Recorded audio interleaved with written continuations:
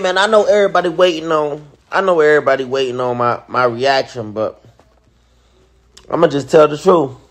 Hey, Devin, you gotta fight me now. Shit, right now you need me. I ain't gonna lie. Y'all need me. Y'all need me right now. You know, I talked to you before the well, I ain't talked to you. You just did some like I really don't that shit in the camera before the fight. You know, but I talked to Bill and Eddie Hearn before the fight, and y'all was calling me and shit. I don't know what that call was about, but you know, I just want to say that I'm the same. I you. You know, a loss don't define your career. I think you can still be one of the best in the boxing business. But you need me now. Go get your shit together. And I'm fighting you. Because y'all need me. Let's go. Let's make the fight. Congratulations. Big win tonight. This win, you know, in spectacular fashion with all the knockdowns, people have already started clamoring about a Tank Part 2. How do you feel, just, you know, obviously Tank has to take care of his business with Frank Martin in June, but how do you feel, what are your thoughts on trying to make that happen? Disrespectful. You said it was disrespectful?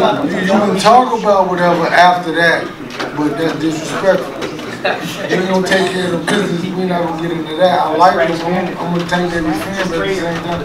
That's Frank Martin's trainer. I interviewed Derek. Derek knows. I'm just saying that's a fight that people are clamoring for. At the end of the day, Tank, no disrespect. Tank, look I don't think Tank's gonna beat Frank Martin, but if he did, he wouldn't fight me because I'm moving up. I'm not doing 140. I'm going 147. I can't make fucking 140.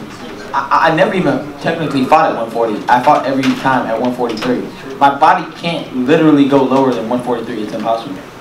I tried every technique. Can't do it. The only way he's gonna fight Tank Davis, it's a catch weight, okay? At 45, 44, just the way they did it to him. Yep. Now he's the man. Now he's the face of boxing. Let's go, Ryan. Come on, now. Derek James. All the credit to Derek James, the father. I mean, come on. Come on. How does he talk about Tank? Ryan, I am the face of boxing. Ryan, confident, I know that. That's good, Ryan. You've spoken in the past about the experience in Vegas, the Tank fight, the rehydration clause, the rib injury, the catch weight. What did you learn from that experience, and how has it helped you in this fight, and how might it help you moving forward in your career?